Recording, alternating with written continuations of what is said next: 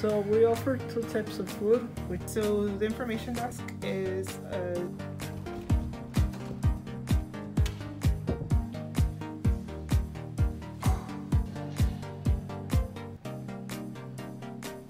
so we offer two types of food, which is daily snacks and weekly shopping. So basically, daily snacks, and like all students can come here and get either a drink, some chips or burritos, soups, or whatever we have available. And we also offer weekly shopping. For weekly shopping, it's only once a week. We offer like eggs, milk, chicken, vegetables, fruits. We also have like canned food, soups, and like more stuff.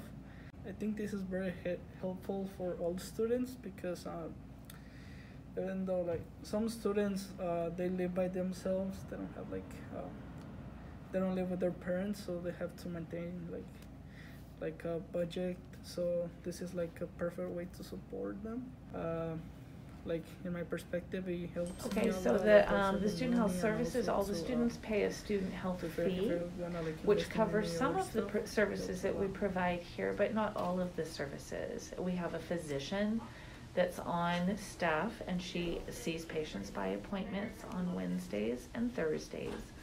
And we have clients that come in that have medical coverage under the FAMPAC program, and they can see the doctor for well women and sexually transmitted infection testing and pregnancy.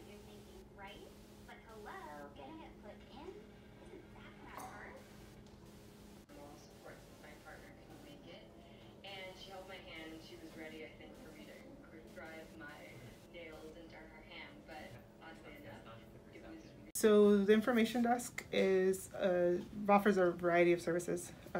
First is the student ID card. So if students need their student ID, this is where you would come with your proof of copy of registration to get that. Also our ETA EcoBus passes, they're able to get them here. But pretty much any question that you have, if you need to know where to find a classroom, where to find a department, if you're looking for someone, definitely here would be the check-in. Also, we offer student tours. So tours for students that are thinking about coming here. This is where they check in to go on those tours. Our ambassadors have been trained to talk about all the services that we offer here on the campus. But just general, any question that you have, students come here with questions about registration, troubleshoot their single sign-on, and about events. There's a lot of different questions that come through here, but we're able to direct them to the correct location if we're not able to help them here. We are the SAS, which stands for Student Accessibility Services, and the one way you can use our service is if you have a verification of disability. That's how we intake our students, with an application and a VOD, which is short for verification of disability. We offer specialized counseling, note-taking services, interpreters, education plans.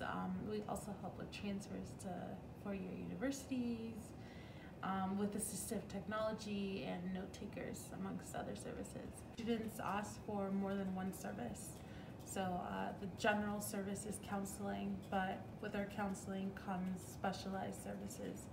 So yes, our students ask for more than one service. So here at the SAS, your verification of disability can look like a few things. It can look like an IEP, a 504 plan, or it can look like something like a letter from a medical professional. So sometimes the visibility isn't visible necessarily. Like for example, somebody in a wheelchair. Sometimes disability can be something like a learning disability, which you can't see.